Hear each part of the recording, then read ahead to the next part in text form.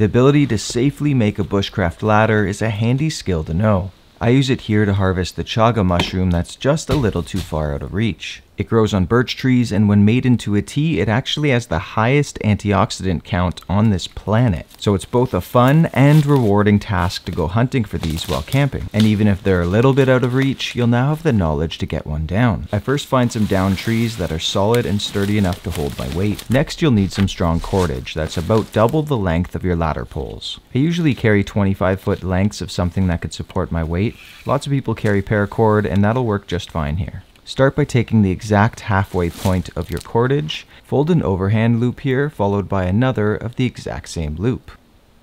Put the second loop behind the first, and put it over the ladder pole just like this. When you pull tight, you've tied the clove hitch. Again, it's one overhand loop, followed by a second, the second one behind the first, and now over the post.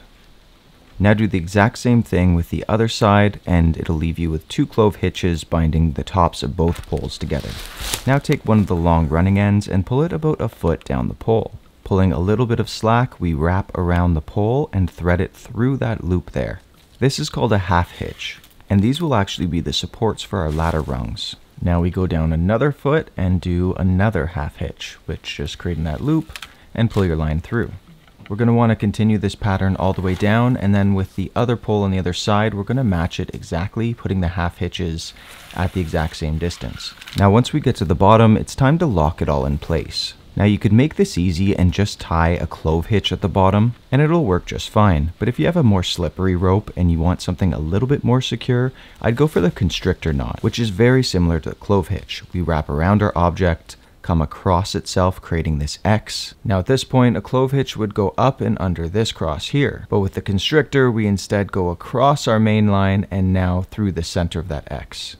And now when you snug up both ends, the constrictor binds up so tight it's nearly impossible to undo, but it's extremely secure. So after securing each ladder beam, it's now ready to use. Start by lifting those poles up the tree, and generally the wider apart the beams of the ladder are at the top, the more it'll snug against the trunk of that tree, making it a little bit more secure. Now it's time to put the rungs of the ladder in one by one. Again, these should be cut by solid, not rotting pieces that can support your weight. The reason we start from the bottom and climb is because every step will tighten all the cordage above it. Yes, they will be a little bit harder to slide in at the top, but they're definitely not going to move as much, and that's kind of what we want.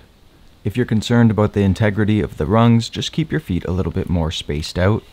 And of course, hardwood is always preferred over softwood for the rungs. I build the ladder as I climb until I've reached the desired height. Now a belt loop for any tools you have, or a pack pouch like mine, is really useful in a situation like this. I only take a bit of the chaga. Leaving the bulk of it is how you sustainably harvest this stuff, and this is more than enough for me. We can then chip off the black crust, leaving the good golden stuff inside. You really only need 1 or 2 of these blocks, but my tea is going to be extra strong. Now while the best time to harvest is in winter, I'm still going to receive a bunch of the health benefits from chaga, and it certainly tastes delicious.